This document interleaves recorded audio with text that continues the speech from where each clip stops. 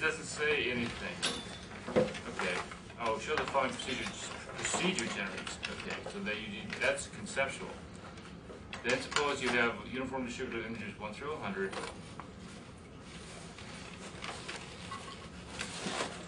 Okay. Well, we'll have to discuss that next week then. How would we do? There's a little, so the homework number 2 on number 3 has a little computing in it. Okay, this author kind of is a proponent of making sure to get some computing in your life when it comes to the statistics course. So I'm going to attempt some of those problems myself. Use whatever computer MATLAB you want. Yeah, MATLAB will work. I think I said I would support Maple and MATLAB in here, so I'll try writing it in both Maple and MATLAB.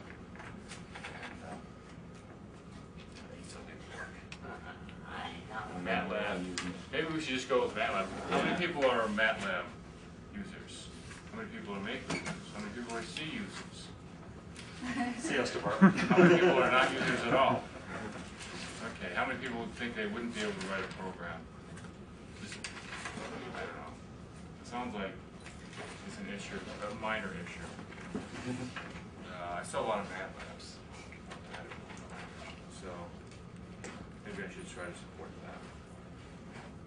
Okay. I have to learn it now. Okay. That's all right. I just played with it a little bit. I just haven't done that program. MathStat 1, lecture 4. And there are now some topics for these lectures, which I'm going to give after I lecture. Okay, so you set to the homework. I've heard all your comments about that. 67 was hard. Okay, I know that. Well, what about notes 3? Any questions about it? Anybody look at it so far? Skim it? Yeah. Okay. Where should we get? There's a number of things that has to do with joint densities, joint frequency functions, marginal densities, marginal frequency functions, and conditional densities. And also conditional frequency functions, but I don't think I put conditional frequency functions in here, but you are going to have a conditional frequency function for the grad problem next week's homework. I mean, actually 2 weeks from today. It's not due for 2 weeks, so it'll be an exercise. But I think it's at that time. Any questions about homework number 2? Yeah. How do you start on 16? 16. Okay, let's talk about starting number 16. What is the probability density of time? Okay. I thought you might ask about that. That's actually not difficult, but I can give a hint. Okay, how would you, okay. So, what you have is you have, in problem 16, chapter 3.16, what you have is you have independent random variables. What does that mean? That means f of xy equals f of x times f of y, right? Yeah, in terms of the joint density? Yeah. Yeah, we didn't discuss joint density yet, so, but I can write it this way. It means probability t1 less than or equal to little t1, comma, capital T2 less than or equal to little t2 is equal to the product of the probabilities. This is in terms of the joint CDF. This is actually, the joint CDF is defined by this way. Okay, where comma means and. So this is the intersection of 2 events. All right? I'm sorry, I wrote the same thing down. It means times here. Okay, capital T2 equals the CDF of the first variable, which I'm going to denote by a subscript, capital T1, times the CDF of the second variable. Okay, so one definition of independence of 2 real random variables is that this is true for all values of the variables t1 and t2, little t1, little t2. It would be nice to use x and y, so I use subscripts instead. So the problem was kind of set up that way. Let's see, how was it set up in the example E of section 3.4 was notation. Yeah, they use little t1, little t2. Okay. So that's the definition of independence. Definition of independence.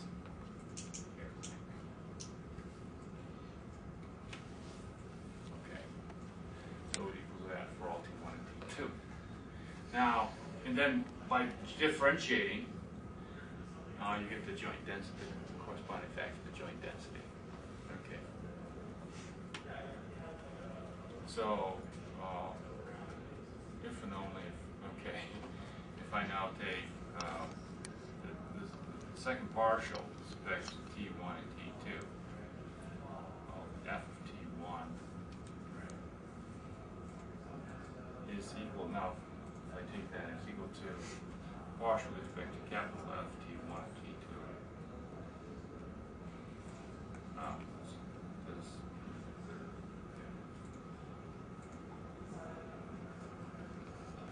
I have this stupid subscript. Okay, you could use it. All right. Equals. This is the joint density. If and with the joint density, which is f of t1 t2, equals this equals to the product of. This is not a full proof. It's indicating what's going on. How do you get the joint density from the joint CDF? You take the second partial derivative with respect to the two variables. I didn't define what a joint density was. So you might say, well, why is that true? Okay, what is the joint density? How is the joint density? What is the representation? Where, in general, I know there's a little bit back, it's done much nicer in my notes, but I'm trying to get the quick way to just have all the notions defined. Where, in general, what is the joint density? What you do is the joint density is assumed to have the following form. If I have the joint CDF, then I'm going to write minus infinity to x, minus infinity to y, f of u v d u d v infinity u should be right. Okay. This is where, for some piecewise continuous function, f of u v greater than or equal to 0 with the total integral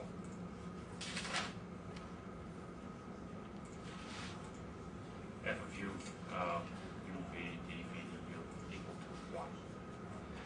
So there's a density, okay, well, if this is the case of a continuous random variable, okay, where in general a continuous, a jointly continuous pair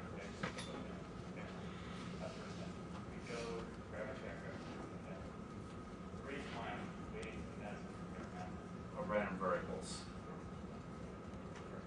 x, y Let's go to library.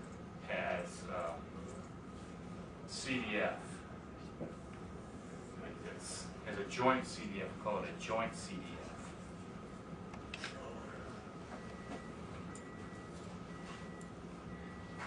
Of this form, okay? So in particular, if you have independent random variables, each of which is continuous, then you do have a joint CDF given by the product of the two so-called marginal, excuse me, a joint PDF. Joint PDF given by the product of the so-called marginal PDFs, probability density function, PDF. So this is a PDF, okay, this is a marginal PDF. This is a marginal PDF. So when I use this subscript notation, but it is just the PDF of T1. Right? This is just the probability density function of T2. Okay, I think I've confused people a little bit. So what I did is here, I've taken this definition of any kind of random variables. Okay, in terms of the so-called marginal. Why marginal? CDF. It's just the CDF of capital T1, but it's also sometimes called the marginal CDF. Why? Why would it sometimes be called the marginal CDF? This is called the marginal CDF of capital T2. Anybody have an idea of why it's called marginal?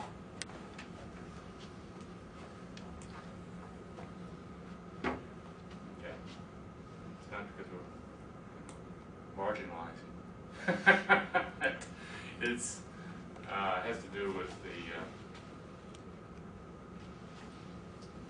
Well, in the notes you had marginal sums on the bottom and on the right side. yeah, of the and marginal probabilities. sums. Basically has to do with summation.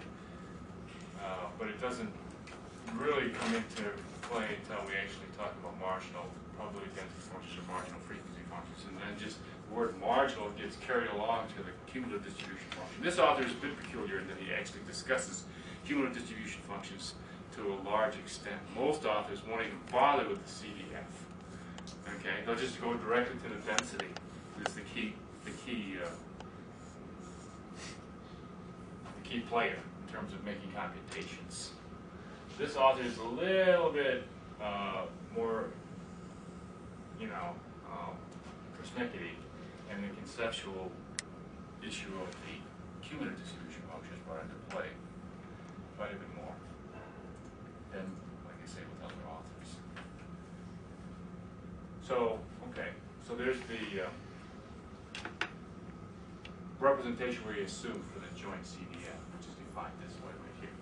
Okay, this is the joint CDF. Joint cumulative distribution function. Joint CDF. There's probability, which I put that way. So now let's go back to your problem. So now, what are these? How would I get that? How would I recover the joint density from the joint cumulative distribution function? This is called the joint density. It's 1 over T squared. Yeah, but in general, how would I recover? You see, how do I get this function from that function? If I have the capital F of x, y, how do I get the little f of x, y? Differentiate by the fundamental theorem of calculus. Remember that? You probably remember for a single integral. Okay. All right. Let me just do that. Yeah, you take the second partial derivative. So to get the x in here and the y in here, you take the second partial derivative with respect to x and y. Then all the integral signs go away. So you have properties of this joint CDF that's non-negative. It's just between 0 and 1. It's non-decreasing each variable separately and has a limit 1 as x and y go to infinity, has limit 0 as x and y go to minus infinity. But that problem doesn't give you the CDF, does it? No, we could actually construct it, but let's just go ahead and now, I just wanted to get the definition of these. So now let's go ahead and look at the joint density then. So what is the joint density in your problem? 316 joint density. It's very simple by independence because then it's just f of T1, T2 is equal to f of T1 of little t1 times f of T2 of little t2. And these are the uniform densities. So that's just 1 over t, 0 less or equal to t1 less or equal to capital T and 0 else, times, that's a function of t1, times a function of t2, which is the same form. Okay, so I multiply those two functions. They're both functions in the whole real line, right? You have this function, and then you also, and this is of t1, and then you also have 1 of t2, okay? Which is exactly the same shape.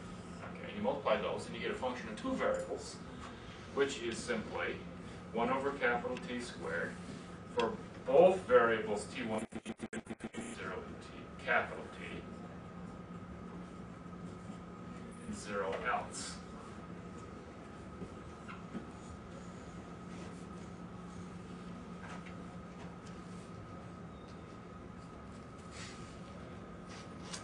that is your joint density.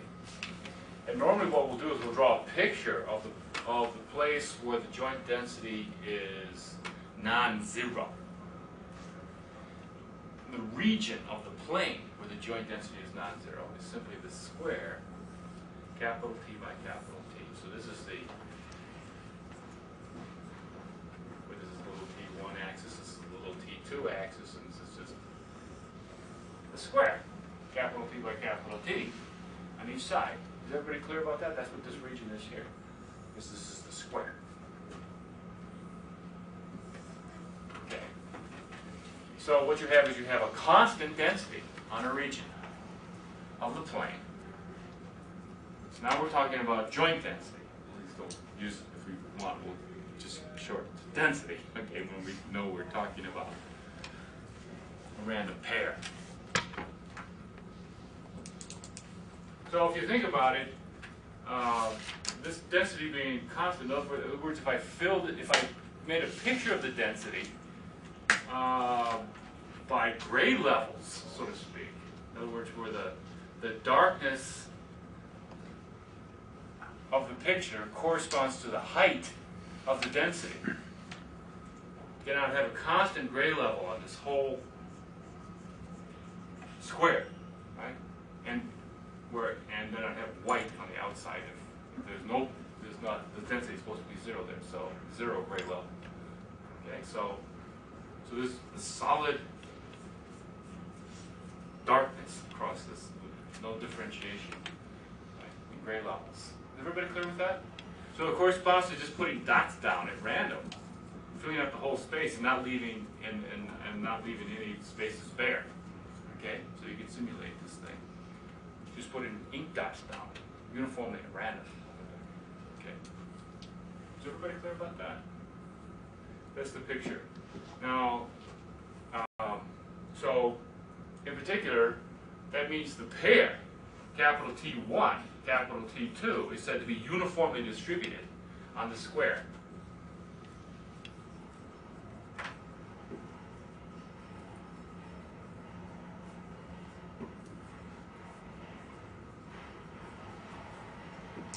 On the square, 0 less than equal to T1 less than equal to capital T, 0 less than equal to T2 less than equal to capital T, because on the square.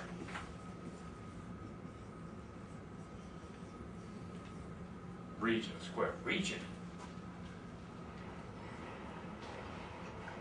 Because the density is constant there and 0 otherwise. That's the definition of a uniformly distributed random variable, random pair. Density should be constant on a region and 0 otherwise. Okay, I think I'll put that down in my notes, beginning of note 4 or something like that. If you miss the notes, just come get them in class. Okay. Or come to my office. Does everybody know I do have office hours before class, and also I have office hours from 1:45 to 2:30. I have to, but on Thursday, let's see, it depends. On colloquium days, see, there's a problem because I go to a colloquium right after the class, so I have to skip an hour. But if it's not a colloquium day, you can come right after class. You can check on the website. The math department website has the colloquium advertised, so you can check to see whether there's a colloquium that day. And on certain Tuesdays after class, there are departmental meetings, so those are less common. It's pretty common. You can find me Tuesday after class. Okay? You're available.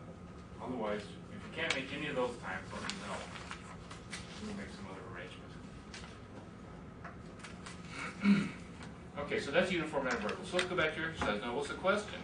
They actually work something out in the problem. Yeah, but the thing we couldn't figure out what is. They ask you what's the distribution or density for T1 minus T2. Okay, in absolute value. Yeah. Actually, is it an absolute value they ask for? That's the question. Yeah. Okay. So, how do you do that?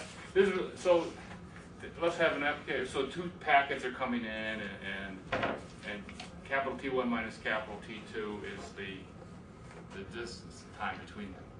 Or two friends already decide they're going to meet for lunch between 12 and 12:30, and they both arrive randomly at the rendezvous point. Okay, and that's the time that the first one there has to wait.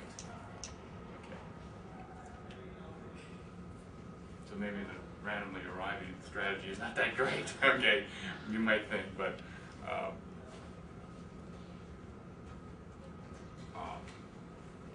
those are two ideas. So then you have the probability. What the authors calculate then is the probability in example E. The authors calculate the probability that the absolute value of T1 minus T2 is less than or equal to tau. That's what they've done. Now how do you calculate a probability in general when you have jointly distributed random variables? How would you do it? Well, the utility of the density, what is this density good for? We have to know the interpretation of the density. F of xy dx dy is approximately the probability that capital X belongs to little x to x plus dx is near x, and jointly y is near little y. So how would I calculate the probability that capital XY belongs to some region A of the space, of the plane? So then the probability that XY falls in some region A, okay, is simply going to be, by summing these probabilities over all the little, I'm going to look at little rectangles in A, right? I'm going to break up A into little pieces. And I'm going to say, well, I know what the probability of each of these the probability that xy belongs to this little piece is, okay? In other words, percentage, if I think of dots being put down on the plane, okay, for all the possible random pairs xy that I would see, I want the percentage of the dots that are in this region A among all the dots that are in the plane, okay? So I could look at add up the percentages that are in each of these little squares. But according to this calculus rule, I know what those percentages are according to the joint density. I know what the percentages lie in each of these little squares is that. Okay? Then I add them. That means integrate. Okay? So this would be double integral over A of the joint density. Okay?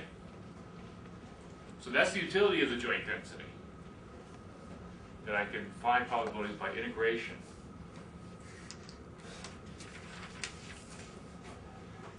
So, our joint density is particularly easy. So in our particular case, I have to, now this can be written in the form of capital X, capital Y belongs to A, right? All I have to do is just figure out what this region looks like in terms of capital T1 and capital T2, right? That's just, in other words, I put the little t1 and little t2 in. Tau is fixed here. I look at the set of points that little t1 minus little t2 and absolute values those are with tau. So I have my region A is a set of all t1, t2, such that absolute t1 minus little t2 is less than equal to tau. That's the situation here, all right?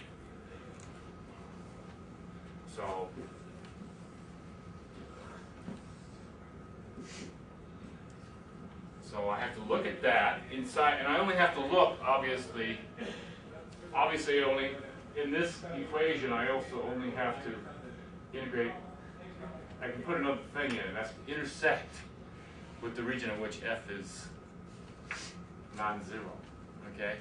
So I only have to consider the points A that are inside the square, right? Any part of A that goes outside the square, I can cut it off, right? That will cut it off. So here I look at the set where t1 minus t2 is also equal to tau. That means it's pairs t1, t2 that are near the diagonal of the square, where t1 is equal to t2, right? I mean, intuitively, if you think about the problem in terms of people going to lunch, okay? They'll come exactly at the same time along the diagonal of the square, right?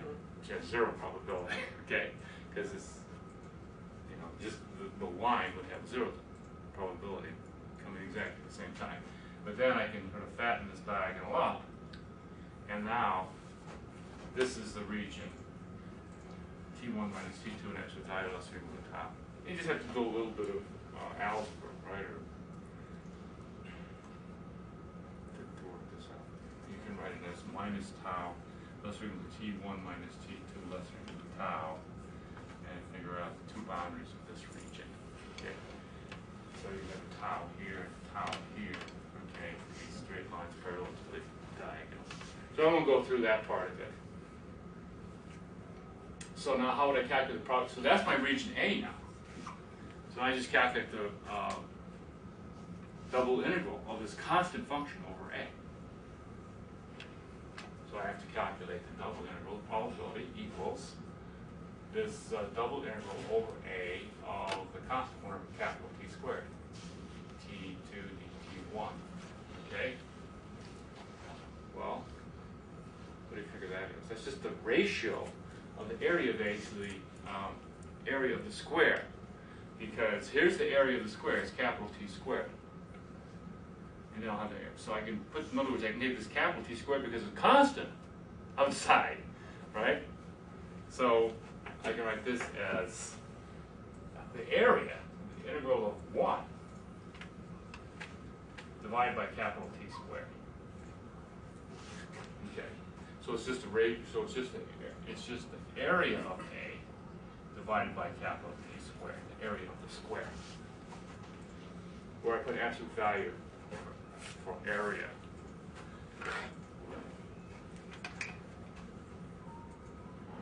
This is going down here, and I'm getting this. Okay? Could you camera see red? More or less. Better than I can. More or less barely. Oh, because it's right. It doesn't come in color Oh yeah, this is color. on the TV. So I'm Well, on gonna- this, it's that liquid crystal display. Okay. So for a uniform random variable, the probability that the pair belongs to a subregion of the original region is just the ratio of the areas. Okay. So that's a simple idea. And so then they calculate this, right? Because they do the job in that example. Then how would I find the? So now that I can think of it as a random variable now. Call it capital D for distance or whatever you want to call it. Capital tau is a little troublesome. I don't want to think break out capital tau, but that's a random variable, right? Give it a name, whatever your favorite is. Think about it for a little bit. So if I have that means I have the cumulative distribution function and a random variable. Now how do I find the density? Just take the derivative with respect to tau. So this is a trivial problem. Well, all this work, because this problem is trivial. You take the answer they got and differentiate with respect to tau.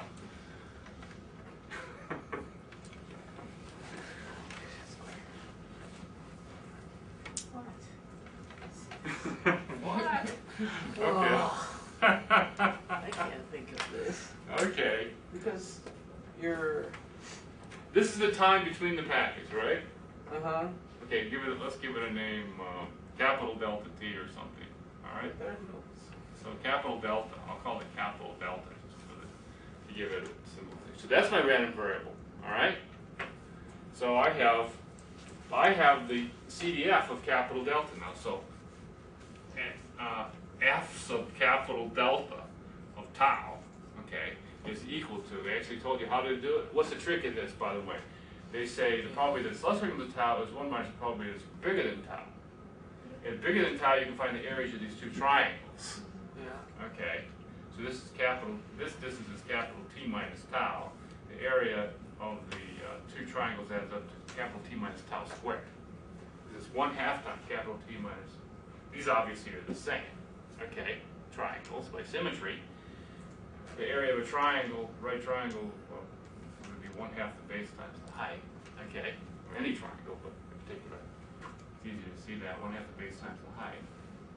Okay, so then you have this is 1 minus twice 1/2 times capital T minus tau squared. Okay, equals 1 minus capital T minus tau squared. Let's see if that makes sense. When tau is 0, This is for 0 less than tau less than equal to capital T. When tau is, I'm sorry, this should be divided by, I'm sorry, this should be the total area, actually, take T squared divided by T squared. I need, well, this is a probability, so I need to divide this by capital T squared. Maybe that's the easiest way. Okay, this is, one is a probability, but I have to make this a probability, so I need to divide the area by capital T squared. That's correct. Now let's check it. When tau is 0, I should have the cumulative distribution function 0. When tau is t, I should have the cumulative distribution function 1. When tau is 0, it comes out 1 minus 1. When tau is t, it comes out 1 minus 0. Okay, so that's correct. F of 0 is 0. And f of capital T is 1. All right, so that looks good anyway. So we checked it. And so this, now I just take this function and differentiate with respect to tau. That's my density, because the derivative of the distribution function is the density.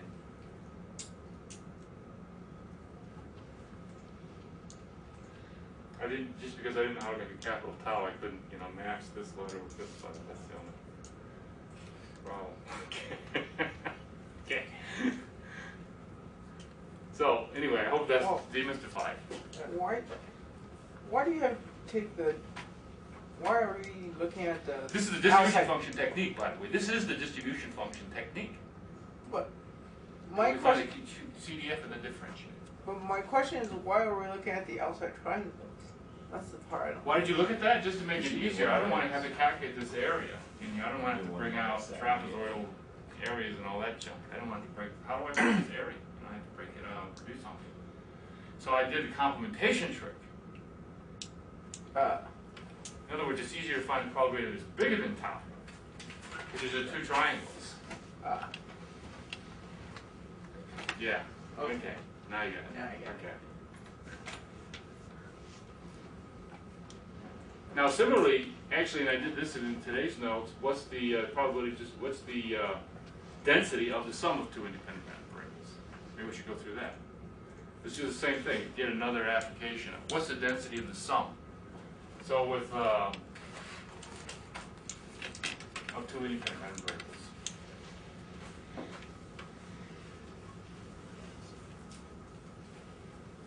This is the distribution function technique. I think that's why the author spent so much time on it. He wanted to talk about transformations of random variables and things like that via the distribution function technique.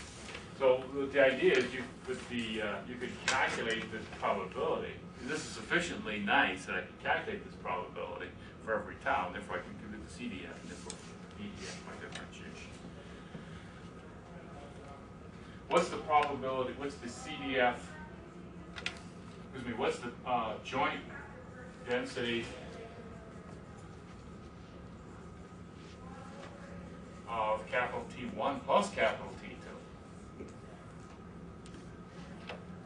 Let's call that capital S, so then I can actually have a name for that. That's the sum. Okay. S equals. Is it bright enough in here to see that? T1 plus T2. What's the joint density of that? Well, I'll do the same trick.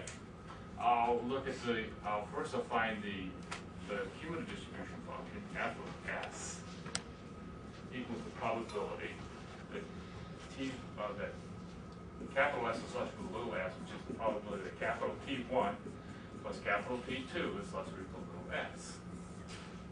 Now let's read it in terms of capital T1 and capital T2, but I know the joint density of capital T1 capital T2, so I just have to find the region capital T1 plus capital T2 less than or equal to S. What does that look like?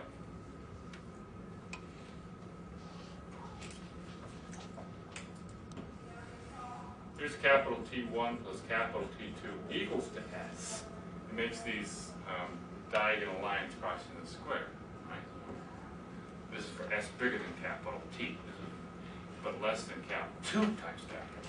This would be the capital T1 plus capital T2 equals to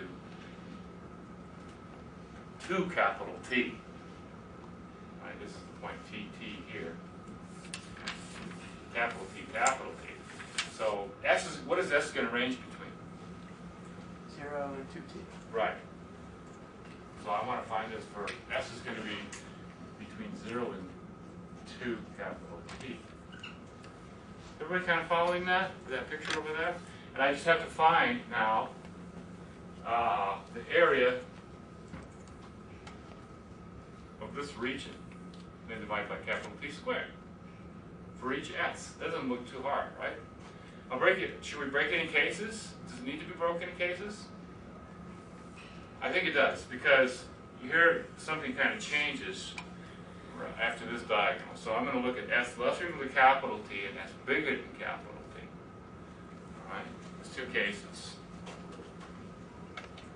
Make it easy. 0 less equal to S lesser equal to capital T. Then my line, T1 plus T2 equals to S. T1 plus T2 equals to S here. Well, this line, which is crossing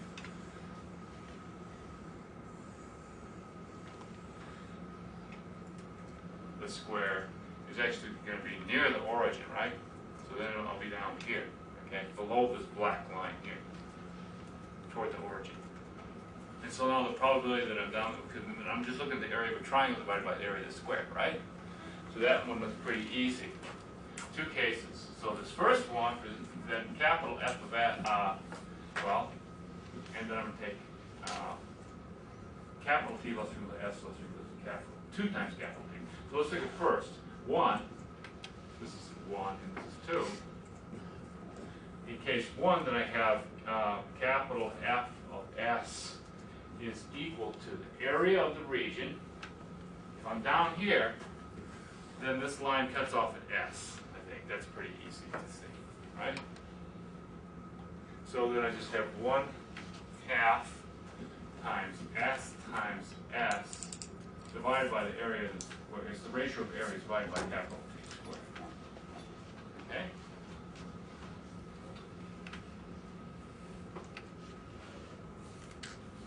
I do this somewhere. Page 2 of these notes. Okay, make sure I'm getting it right. Okay? And then this is for 0 less equal to S less equal to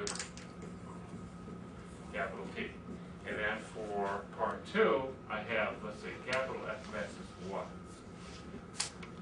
Well, now I have all the area underneath this red line here. Okay, all this area over here. Well, I can just subtract, right? So it's 1 minus the ratio of areas of the small triangle up here. So what is that small triangle up there? What is this business? I have to figure out 1 minus S. how large this is. No, 1 minus S. Well, T minus S. it's this, you have to figure it out. Okay, how big that is.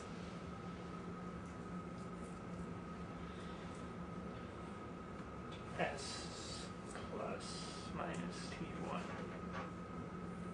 to T. What is this point right here? This would be X is T, right? So this is, look at it.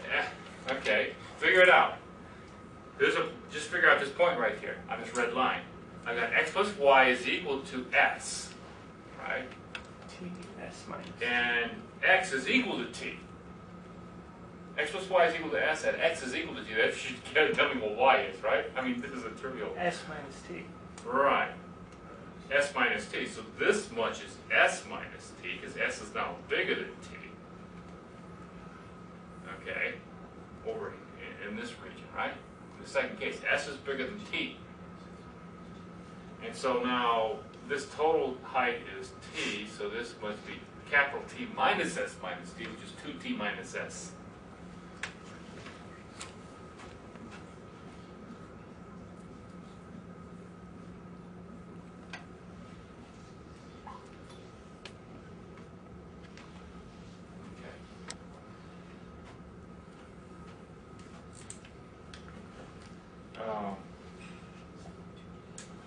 out to be, if I divide through by the t, it comes out 1 minus 1/2, 2 minus s over t quantity squared.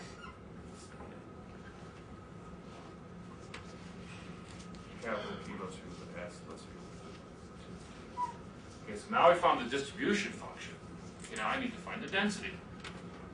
We have to differentiate with respect to s. Okay. So you have to do a little bit of calculation. It's not real bad. And then you take the derivative. So now what does the density look like? And see if it makes sense in the end. That's the main thing. So what does the density look like?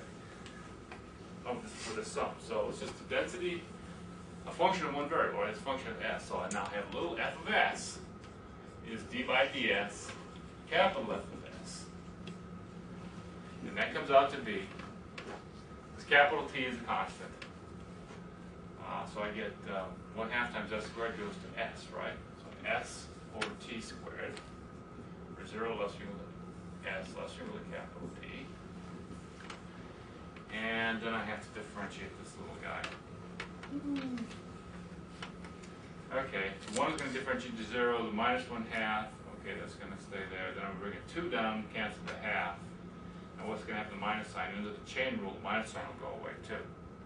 I'll have another 1 over t, so I'm going to get 2 minus s over t times 1 over t. Capital T less equal to s less equal to t. It's a bit of a pain.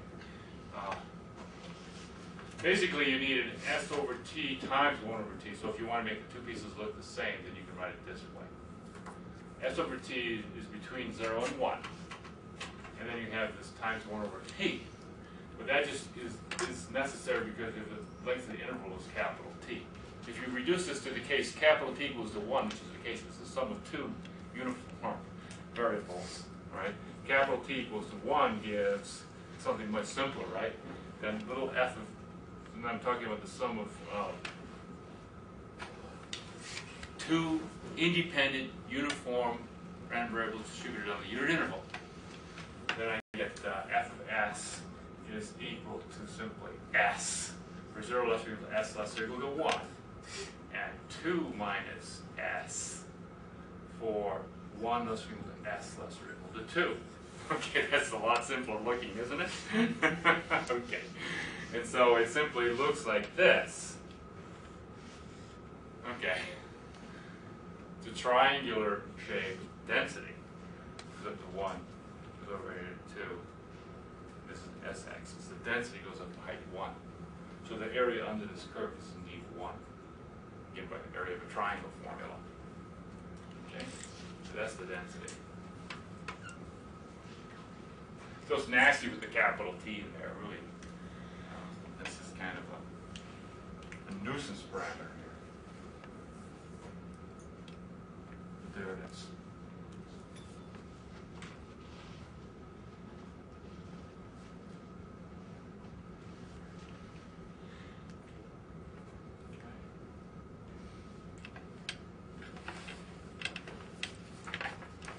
So ratios of areas and so on. The capital T is to remind you that you're supposed to take a ratio of areas. Okay, that's the only value in it. It seems. Otherwise, it just messes up the picture. Any more questions? That's one problem, and a little bit more. But now you've seen joint density, and now maybe we should go back and look at the joint frequency functions for a moment and see. And we need to come back to joint density also because you haven't seen one where the density wasn't constant yet. And also the problem of the marginal density hasn't come in. But let's get the marginal frequency function first. So let's see if we can run through that. Run through a few pictures here. Let's go back to the discrete case. Notes 3, page 6. I want to look at the joint frequency function.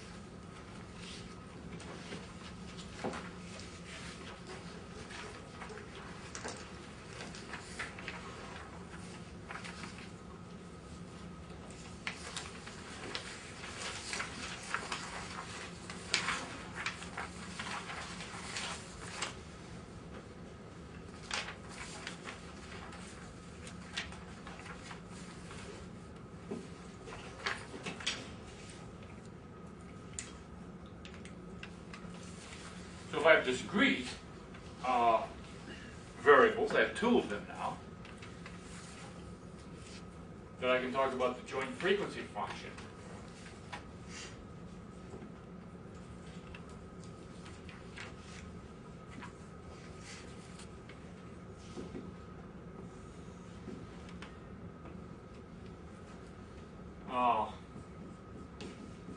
The probability that Pxi yj equals the probability that capital X equals little xi and capital Y equals little yj. So this kind of corresponds to the joint density.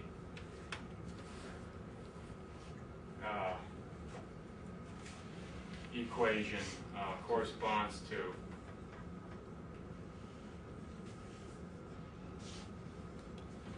this is the joint frequency function, corresponds to f of x, y, x dy equals the probability that capital X is near little x. Capital Y is near little y. Okay, so this is probability on both sides. This is probability on both sides. This is an infinitesimal probability because dx and dy are infinitesimals. But that's true. So this is the frequency function corresponds to this interpretation. I should put this double tilde. It's not equal until you divide by dx, dy on both sides and take dx and dy go to 0. All right. So how would you actually display a joint frequency function? Well, you could do it with a table if you had only finitely limited values for each variable. So here's an example. You have Pxy, and sometimes they put x's on the vertical axis and sometimes x's on the horizontal axis. Here in this example, I'm going to put x going down and y going across. So 1, 2, 3. I'm just going to give an example of a table of probabilities where the probabilities add to 1. And so a very simple way to do that is I'm going to put in 1/10, not in every place, right? Because there are 16 places to put one, but I can put 1/10. If I put 1/10 in everywhere, that's too many. So I'm going to put in some zeros. Oops. 0, 0, 0, 0, 0. Okay, so I have 10 1/10ths, and those add up to 1. Okay. Now, what could I do? So that's the Pxy as tabulated. Right? So P3, 1, excuse me, P1, 3. This is P1, 3, where x is 1 and y is 3. Right here. P1, 3 is 0.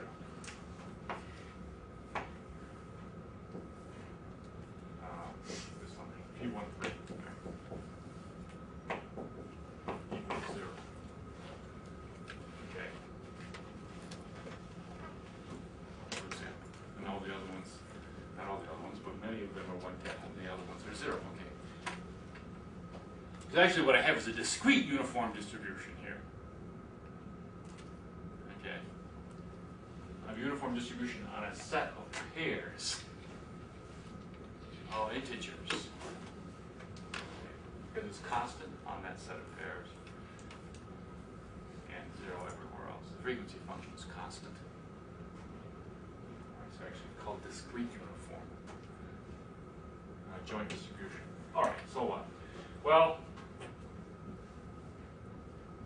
what are the marginal frequency functions? Now the margin comes in. So what's the marginal frequency function of capital X according to this diagram?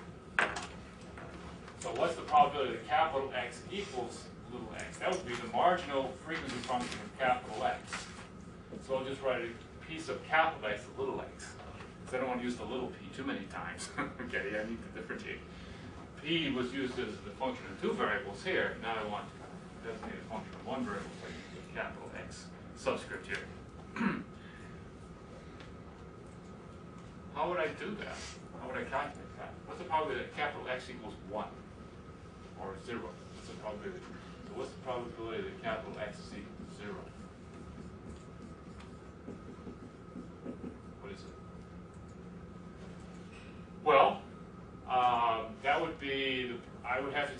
count all possibilities for y. Partitioning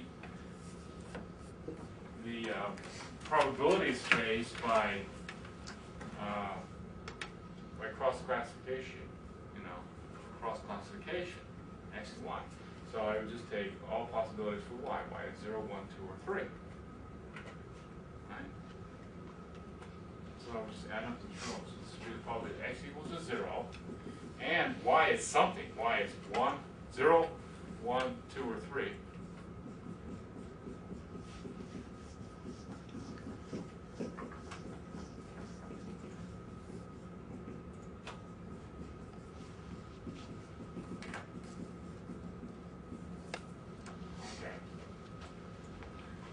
In other words, I write this as probably x equals 0 and y is less than infinity. Then I break it up into the cases for y. We'll assume that always that our random variables are finite. Okay, so equal infinity is not going to be allowed.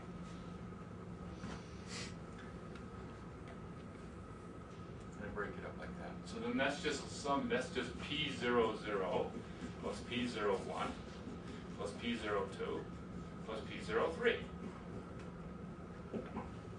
And so that means I add up this row here.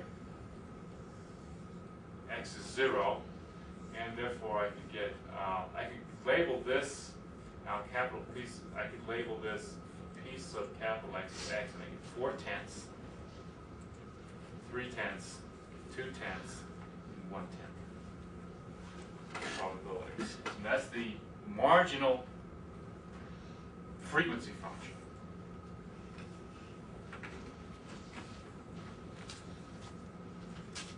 Pretty easy, huh? Okay. So that's why it's called, that's why the word marginal comes in, because it's the margin of this table.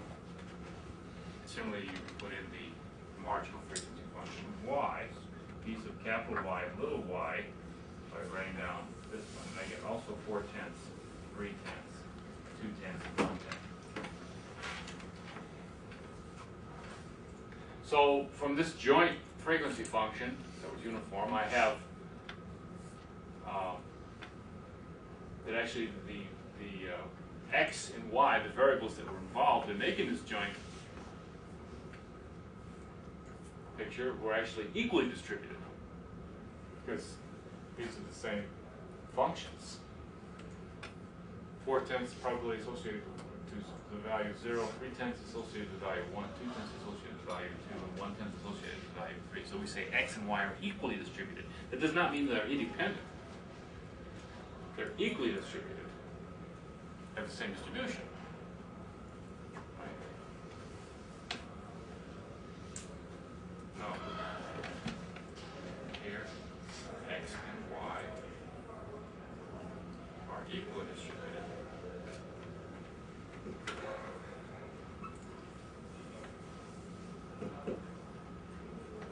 It's the same function. These marginal frequency functions are the same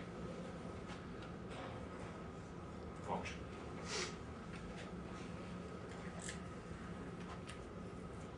Okay. What else could you do? You could do conditional probabilities. Conditional frequency function. I can extend this table even more. How would I do that? What's the conditional, what are the conditional probabilities for x given that y is equal to 2, for example?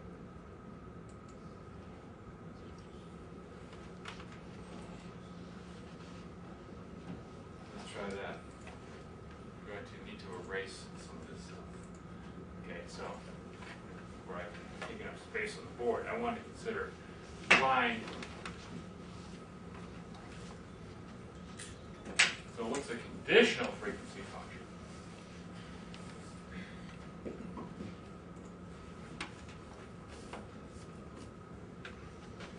Find the probability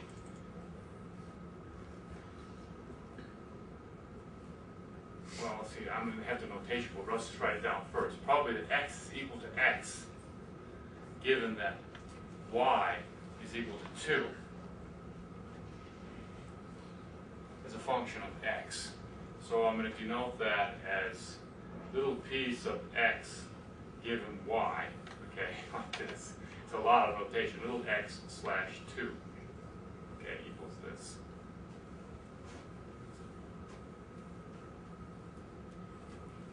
So that means x given y, the vertical bar means the condition.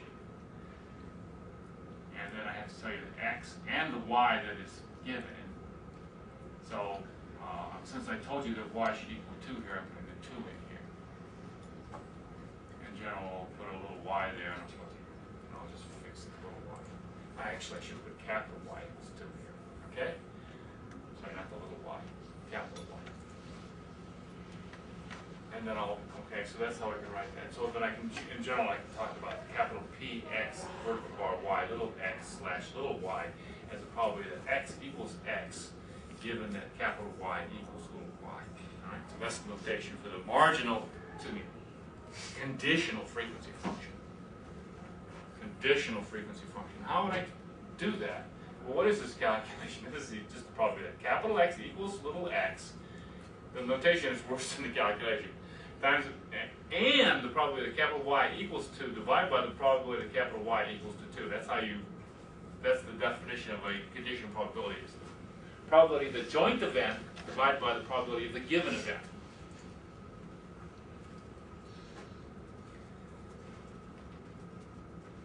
So, but that's just little px in 2, right?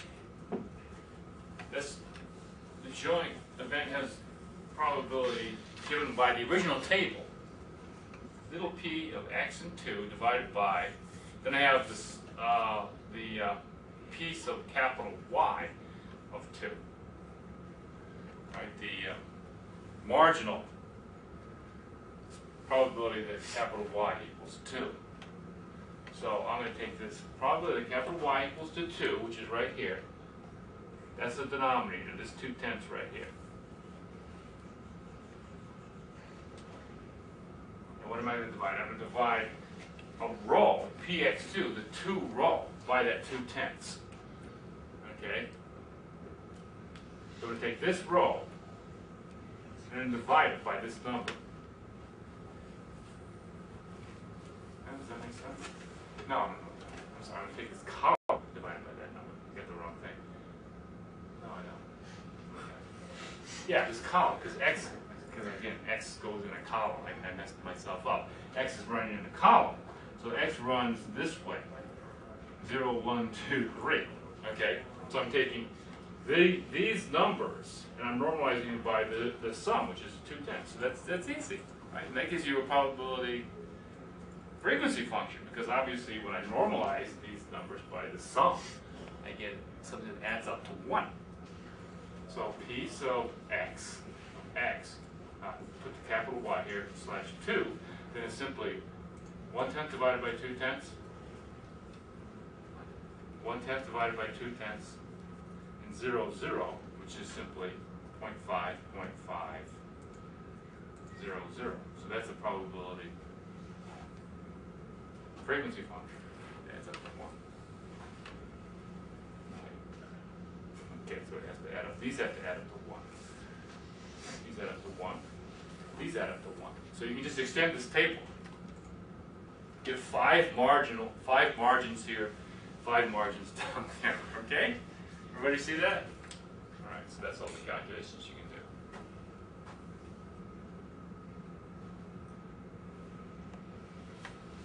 So what does this look like in the continuous case? Probably an integration for each of the variables depending on which. Yeah, the integration here when there's an integration in the bottom, right? There's a summation, there's an integration. So how do you find the marginal density function? That would be the first thing. The marginal density function, given f of x and y, how do you find the margin? Well, I guess the author goes this way, it's probably the best way to do it. So marginal and conditional PDFs. Okay. First, first you start with the way the author does, he starts with the CDF, okay? The continuous case, jointly continuous case. Because I'm talking about two random variables, so I can talk about, I use the word jointly. F of x and y is equal to minus infinity to x, integral minus infinity to y, f of u v dv du is the representation of the joint cumulative distribution function. Then, well, to find the marginal distribution function, officially would be like this. Capital F of x, then the marginal CDF would be, I would integrate, I would say that's the probability that capital X is less than equal to x. Okay, that's what it is. It's just the distribution function of capital X. And we also call it the marginal distribution function of capital X. But then that's just the probability that capital X is less than equal to little x and capital Y is less than infinity. Then Y is something. Right? That I get to put in for free. Because Y has to be something. So this is intersecting this event with the whole space. But then that's just integration, that's just therefore the joint CDF f of x and infinity. Okay, that's another way of writing it. Just integral minus infinity to x, integral minus infinity to infinity, f of u v dv du. I don't know, I'm using the v and the u because I got the upper limits of integration as x to y. Okay, you don't care. All right, so you put in x, y then. That's fine. Okay. I'm trying to be mathematical, but then the density function would simply be the derivative of this marginal CDF. The marginal density function would be the derivative of this one, so I have to take the derivative of this integral. Well, really what you have is that you've just got some expression here, and then you're integrating that from minus infinity to x. This is a function of u, right? You've integrated out the v. So this is a function of u. So this is something. Call that. This is some g of u, right? Okay. And you're integrating that du minus infinity to x. Well, how do I take the derivative? Then I just get g of x. Okay. So this is equal to g of x. Okay. Equals integral minus, how do I get g of x? Because I put the u equals x. Minus infinity to infinity f of x v dv. Okay? Which now put the v equals to y. Now the y is gone. Okay? So now I could have put it here as well because the y was gone. So I could have put this as a y. Okay? That would have been okay too. Okay? And then I'll call that g of u, so then I'll put the y in here. Okay. So in other words, you integrate out the y. It's exactly, that's what you did, only we integrated out the x over here. Okay, in the discrete case, we were integrating out the x, because that was the way I made my table. Okay. To integrate out the other variable. And so that's all I do. I integrate out the other variable. So that's a very simple formula, which I think you all remember from the previous probability course. Okay? That's the marginal CDF. What is the conditional? Maybe I should just do one example before we get to conditional. Let's do the last, well, a couple of examples here at the end of note 3. Okay. Well, here's an easy one. That's fine. Let's take easy and quick one. Let's take the joint density to be x plus y on the unit square. It does turn out to be a joint density. Maybe we should check that. So we get a little double integration. And this is going to be a real easy double integration. So let's take f of x y equals x plus y, where 0 less than equal to x less than equal to 1, and 0 less than equal to y less than equal to 1, and 0 else. And verify f is a joint density,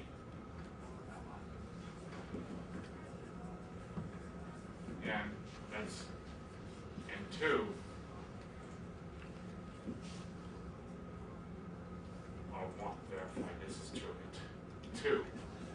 Find the marginal density of X.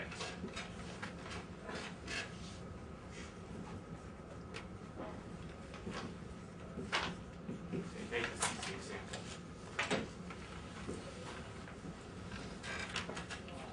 How would I verify this joint density? I'm sure the area is one. Okay, yeah. Integral. The volume under the surface is equal to x, y. I think I have a picture in my notes somewhere. Basically, it's probability by volume, right? Volume under the surface is equals f of x, y. So if you wanted to draw a picture, you would do that. You would take z equals x plus y, okay, and make a picture. Isn't that a pretty easy plane to do? When x is 0. The triangle. Z equals y, so you get like that, This roof is supported on this unit square here at the plane. Okay, can you sort of Y? roof No. x plus y? This plane sitting above the ground like this.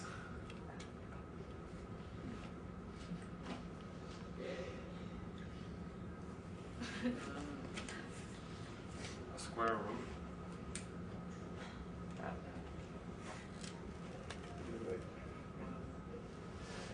A slanted roof. Slanted roof, yeah. Excellent. You just, I mean, it has to be, you would take the square basically and lift it up, okay? It's slanted roof. Of course, now the length of this side is more than 1, right? A little bit of arithmetic, okay? But anyway, so you have to stretch it out a little bit to get it. The area of the roof is not the same as the area of the square, right? So you have to stretch that square, you lift it up and stretch it out so that it just, the shadow will be exactly the square. That's your plane, okay? Okay, so the volume underneath that surface should be 1. Okay, I keep drawing a very good picture. I mean, so you're looking at the roof underneath. Okay, it's a canopy, right? Looking at it underneath. So how would I verify? So I need to verify that I need to verify the double integral 0 to 1, 0 to 1 x plus y dy dx is equal to 1. Okay? Total volume under the surface is 1. And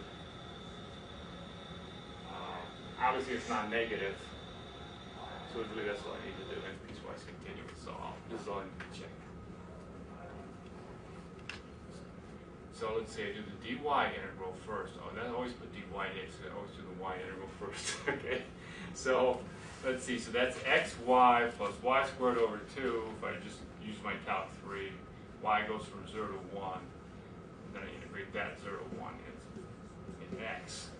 And let's see, that's something pretty easy. That comes out to be x plus a half.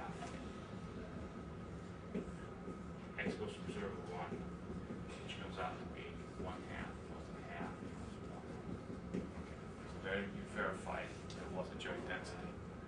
Pretty easy example. Now, what is the marginal density? Well, you already did it. This is this. Okay. Because the inner integral, you integrate out y. So f of x to f of x of x is x plus a half.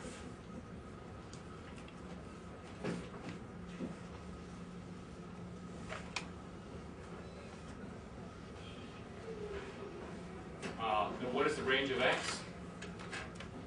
0 to 1. 0 to 1. How would you find the range of x in general? It doesn't change.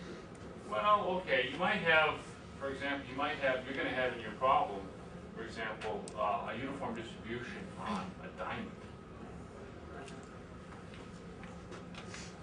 Do you always know that the area is equal to 1? Is that how you would get ranges? The area, well, I mean, if you have a uniform distribution on a diamond like this, you have to take the area of the diamond and invert it to get the actual, that would tell you what the density itself is. All right, constant C, F is C, F equals C on the diamond. And 0 else, you have, and C would be the reciprocal of the area of the diamond. Okay, that's the difference. That's the value C of the density. Okay. This is a uniform distribution, but how would I f of x, y? Okay, but how would I? What would be the range? If, in other words, x has a range and y has a range. How would I know what those ranges would be? How would I find the marginal densities? Depends on your wiring, right? Yeah, so in other words, what I do here, I mean, it's a little tricky. What you do is if I want to find f of x, I have to integrate minus infinity to infinity, f of x, y, dy. Alright? That was just integrated from 0 to 1, f of x, y, dy over here. Why was that? I kind of tricked you, I didn't show you a picture. I fix x, okay. What I have to do now is I have to integrate from minus infinity to infinity in y. Underneath this function, or into this z equals f of x and y, well, x is frozen and y is the variable, so z equals f of x and y. So if you think about it, the function, the slice of the surface, then when x is fixed, it looks like this, because it's a constant density. Okay, so I'm integrating from minus infinity to infinity. We can find the area under this curve. Okay? There we see this height, this constant height coming out of the board. That's the z direction. Can you see that? Maybe you can't. So I'm thinking of my y-axis here, okay, going vertical parallel to this y-axis. Right? And then my z direction is coming out of the board, and there's a height of the surface, z equals f of x and y. That's the constant height. I have a constant here, which is the c. This height is c. Okay? I have to look sideways because I'm thinking of this curve coming out of the board. Okay? Now I'm integrating, I find the area under that curve. Okay? So obviously I only have to integrate from here to here. Okay? Because I'm integrating 0 out here. So then I have to find, so I have to break this down, and I'll put C, then I'll put a boundary here. So this would be some minus y of x, and, or, you know, it'll be in general a g of x and an h of x here. Okay, dy. Right. Two boundaries.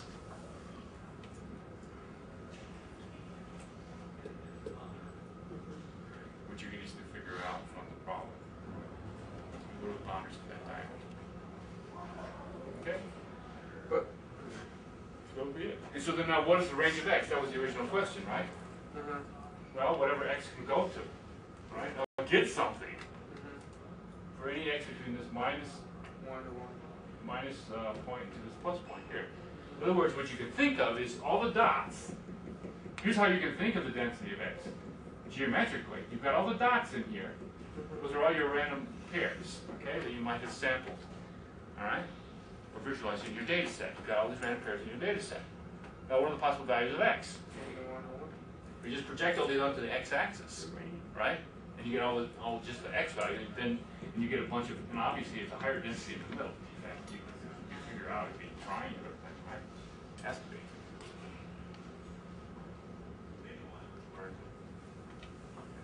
So, I mean, what would the density look like? There's more dots in the middle, right? You project all these onto the x-axis, just squash the thing. Put all the dots onto the x-axis. Okay, well, then obviously x goes from the minus boundary to the right boundary. So, you just take projection of the region onto the x-axis, that gives you the range of x. Take the projection of the region onto the y-axis, that gives you the range of y. So that's the general situation. Okay? Good. 5 minutes. Or 4 minutes. Not even that. Are we done? 2 minutes. Okay. What did we not cover? What we didn't cover was something like cupula.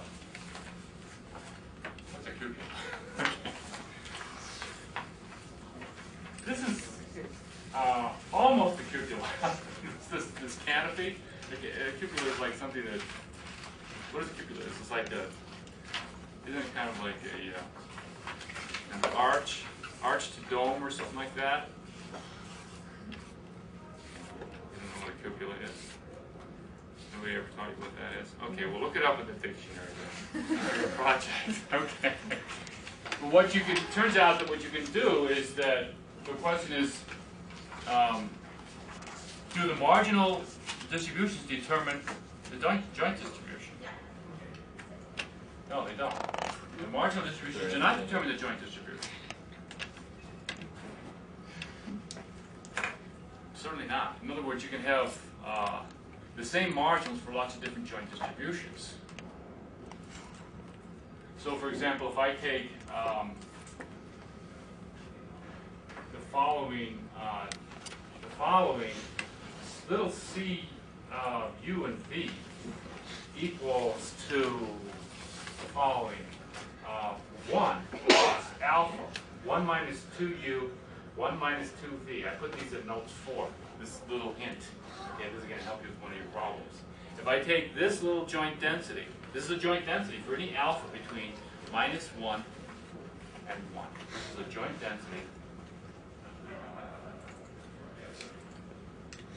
for any alpha in absolute value less than 1. It makes sense that it's at least non-negative because if you with minus u, u between 0 and 1, and v between 0 and 1. So the region for this joint density is going to be the unit squared. Is that really a joint density? Well, you have to integrate it, right? Integrate it in u and v. Notice how it works out. If I fix u, all right, integrated v, because of the symmetry, 1 minus 2v, as v goes from 0 to 1, it's just going to go to 0, okay? So this term is going to integrate to 0, and I do my double integral, okay? And I just get the double integral of 1. The alpha has to be between is less than or equal to 1 so that this stays to be a non-negative function. Otherwise, you always just integrate to 1. That's a joint density. And it turns out the marginal is just a constant, 1. So if I take the marginal, integral c u v dv, 0 to 1, that comes out to be 1. No matter what alpha is. That means that I'm getting the uniform marginals. No matter what alpha is. Integral c u v du, 0 to 1, is equal to 1. Okay. So that turns out to be, so you can get a